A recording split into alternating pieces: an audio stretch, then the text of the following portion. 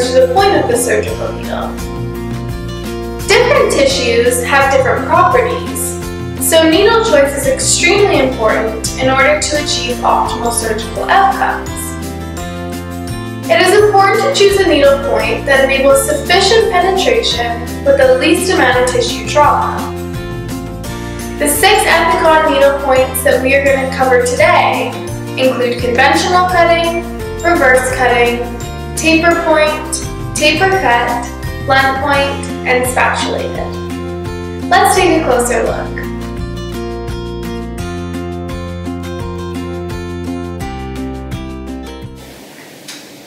Conventional cutting needles have 2 opposing cutting edges with a third on the inside curve. Though they have triangular cutting tips, these needles have flattened bodies for enhanced stability and ease of penetration. There is one subtype of conventional cutting needles: precision cosmetic conventional cutting prime needles.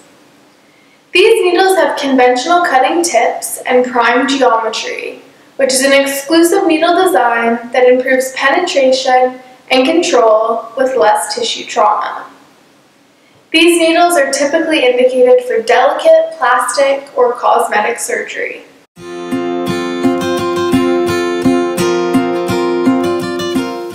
Reverse cutting needles have the cutting edge on the outer curve, whereas conventional cutting needles have a cutting edge on the inside curve, as I previously mentioned.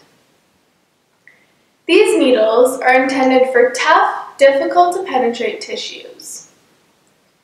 2 reverse cutting needle subtypes include reverse cutting micropoint surgical needles and precision point reverse cutting prime needles. Reverse cutting micropoint surgical needles have reverse cutting tips, but the micropoint needle design allows for incredibly smooth tissue passage. These needles are extremely sharp and are a great option for ophthalmic surgery. Precision point reverse cutting prime needles have reverse cutting tips and prime geometry for increased sharpness and control.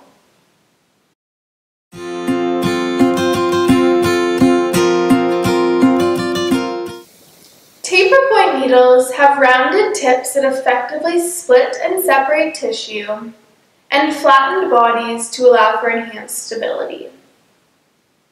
These needles are generally indicated for soft, easy to penetrate tissue, including but not limited to peritoneum, abdominal viscera, subcutaneous tissue, blood vessels, and bowel. Taper point needles are sharp, but not quite as sharp as conventional cutting or reverse cutting needles. One taper point subtype includes Visi-Black surgical needles. These are slim taper point needles with a black finish for improved visibility.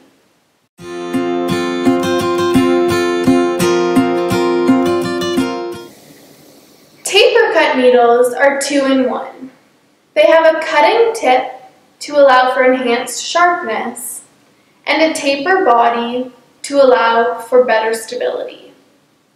These needles are intended for tough, difficult to penetrate tissues.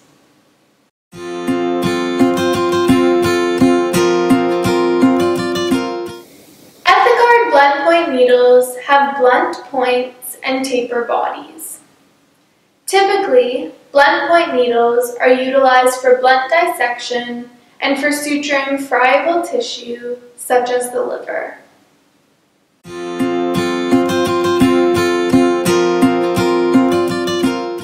The 6th and final needle type that we'll go over today is spatulated. These needles have thin, flat profiles with enhanced visibility of the point.